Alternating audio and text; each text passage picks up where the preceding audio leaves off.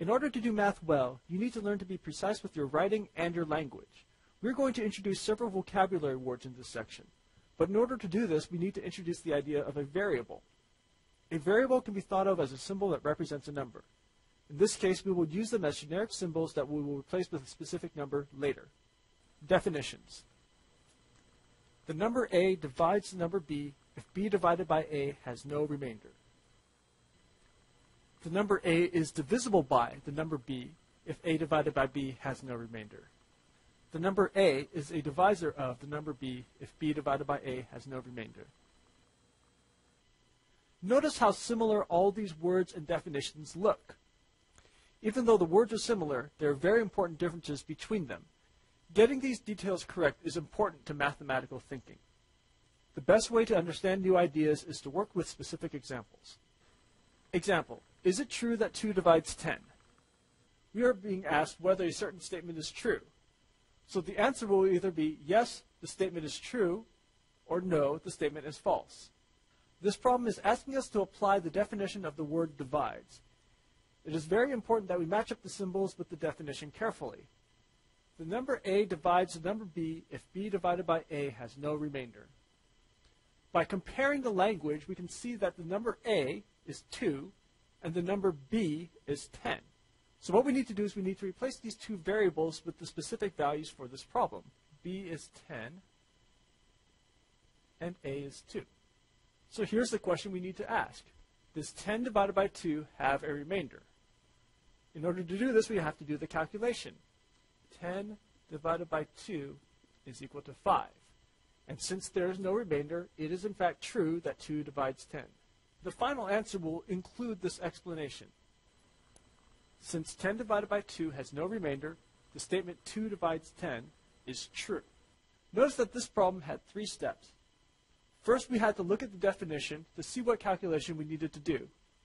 The second step was to actually do the calculation and see what the result is. And the third step is to interpret that result to tell us whether the statement was true or false. Although this may seem like a long problem, with practice, this actually becomes very fast. Example, is it true that 10 divides 2?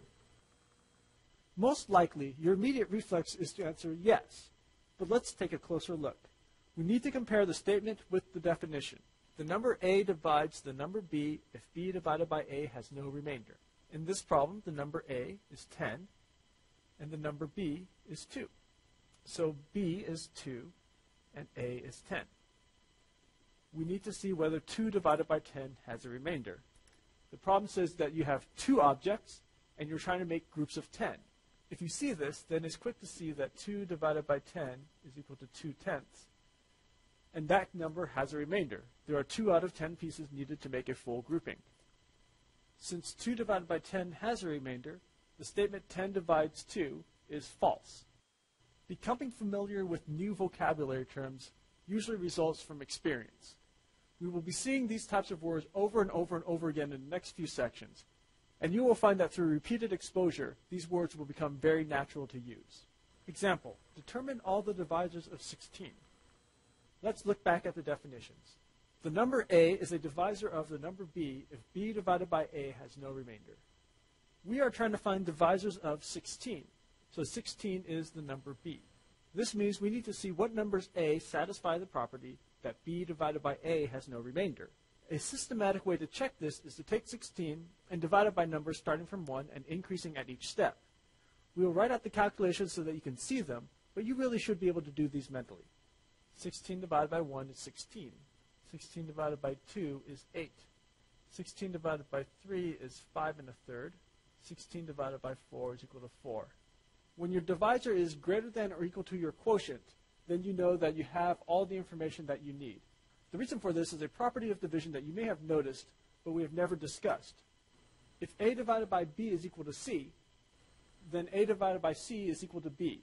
This means that finding one divisor automatically gets you another one. So in this case, our divisors are 1 and 16, 2 and 8, and 4. There's no reason to write down 4 twice. When we write out our final answer, it is best to write them in increasing order. The divisors of 16 are 1, 2, 4, 8, and 16. Example, determine all the divisors of 24. Again, we will write out the calculations, but you should be doing this mentally. 24 divided by 1 is 24. 24 divided by 2 is 12. 24 divided by 3 is 8. 24 divided by 4 is 6. 24 divided by 5 is 4 4/5. Our divisor is bigger than our quotient, so we can stop. The divisors of 24 are 1, 2, 3, 4, 6, 8, 12, and 24. There are a few more vocabulary terms for this section. Definitions. A prime number is a number that has exactly two divisors, namely 1 and itself. A composite number is a number that has more than two divisors. A common divisor is a shared divisor of two different numbers.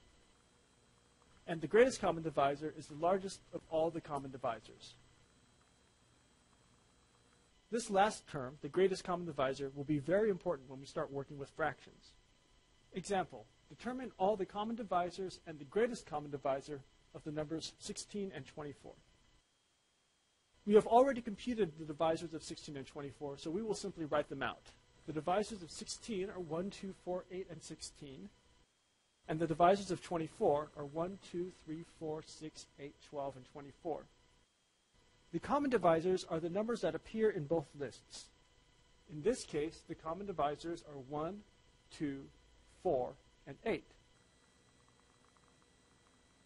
The greatest common divisor is the largest of the numbers in this list, so the greatest common divisor is 8.